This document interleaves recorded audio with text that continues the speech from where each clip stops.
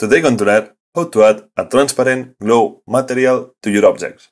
So let's see. Okay, let's use a monkey as example so we can see better the effect. Let's add more polygons, go into modifiers, and let's add subdivision surface. Let's increase to 3 so we have better smooth object, and right click, shade smooth. Now let's select the render view and make the background dark. I'm going to hide everything else so we can focus on the object. And now we can hide this. I'm going to close this and let's open a new tab. And let's select, for example, here I'm going to select the object and here the shape editor. Let's get a new material. And we need only two things. Let's delete this and we need the transparent node, this one, and then emission to make it glow. We need to join this with mix shader. Let's join these two shaders and let's connect it here. Let's select any color, for example this one. And basically if we go to the left, our object is transparent. If we go to the right, our object emits light.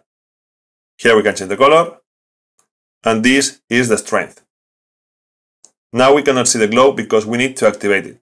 So remember to go to compositing, use nodes, and apply in the middle glare node, or the node that you have in your version. I'm going to select for glow, and let's come back to the previous tab. And now to see the glow effect, we need to go here and in compositor show always. And now you can see here the glow. Okay. Now, how we can mix transparent and glow at the same time? Because with this we cannot show both at the same time. We need to connect something here. So the only thing we have to do is to add layer width and connect it here. And now, if we play with this, you will see that we get this effect. To not see this noise, what you can do is to press N here and go to Options, Render Method, select Blended. And now we have this effect. If you increase this, I recommend you to press Shift when you click and drag. You are going to show more, and if you decrease it near to 0, you will make it less visible.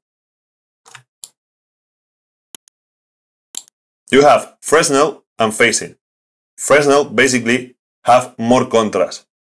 If you use Phasing, have less contrast, as you can see. So use the one that you prefer.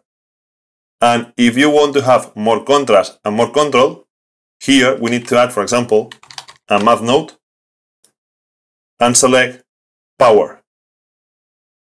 If we select 1, it's the same. If I mute this, you can see it.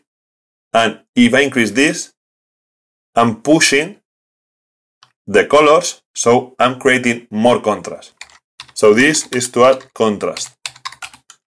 If we increase the number greater than 1, we do this, and if we make it below 1, we have less contrast. So you can play with this value, and also change between Fresnel and Phasing. And now we have this effect like a ghost, transparent and with glow.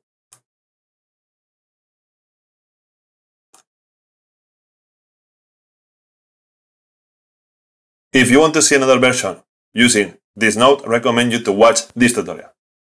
And if you like this video, please give a like, subscribe, and remember, you can donate this project and many more on my Patreon. And see you in the next video.